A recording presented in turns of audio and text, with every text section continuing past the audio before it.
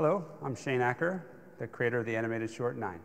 Nine is a story of this emerging civilization. This new life form is rising up in the aftermath and the ruin of our world. It's post-apocalyptic and it's post-human. And we follow along with these little scavenger-like ragdoll creatures made out of bits and pieces of this ruined earth as they're making their way and evolving. And they're being hunted by this mechanical creature that's bent on stealing their souls.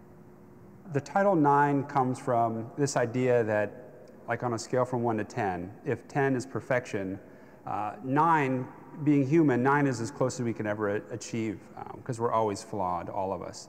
And so 9 represents, in this kind of evolutionary tract of these ragdolls, the latest to come along. It's like version 9.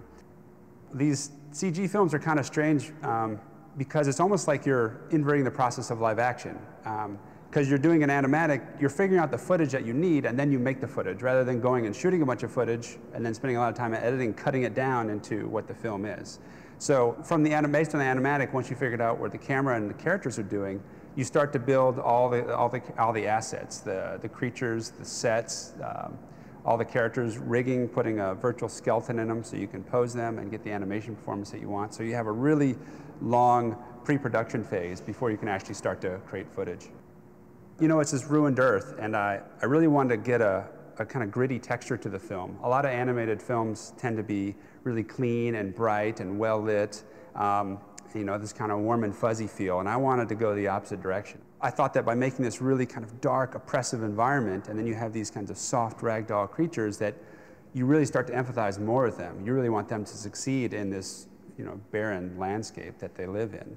And then I knew that I wanted to use light to really help sculpt the shape and to sculpt the space inside the film. So I wasn't afraid to go completely black with things and let silhouettes help describe something that might be there, but not tell it exactly, and let the audience participate in sort of filling in those voids.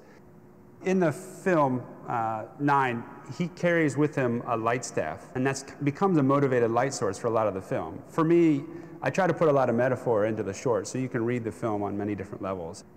And for me, the light staff represents him seeing into the darkness, him being able to see clearly where the other ragdolls couldn't. And so that becomes, instead of him carrying a weapon, he carries this torch that allows him to go further than they did before. I wanted to feel like a real world. I wanted it to be tactile.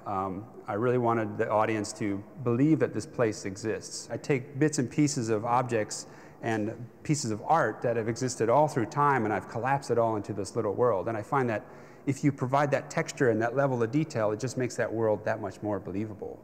Because you're in CG and the cameras have no weight and you can do whatever you want with the cameras, you run the risk of it feeling very false, falling outside the language of cinema that we all know. So I took a lot of care to make sure that the cameras felt like they had weight, like there was a camera operator that was really operating, so he was a little bit behind the action all the time. I have seen it projected in HD, and it's pretty amazing. It really does feel like a window into a world. And it's great because I spent so much time, you know, really obsessing over all these details and all the textures, and they got to be right. And you know, then if you do it in a small resolution, all that stuff falls away, and you're like, oh wow, yeah, maybe I didn't have to spend that time doing that. But seeing in HD, you really see all that detail, and you can really spend the time to really enjoy all that. And a lot of people really, they say that the second time that they've seen the short, they see so much more and they understand so much more because I've layered so much into it. And I think that, you know, HD showing and revealing all that allows you to kind of get a different viewing and a different interpretation every time you see the film.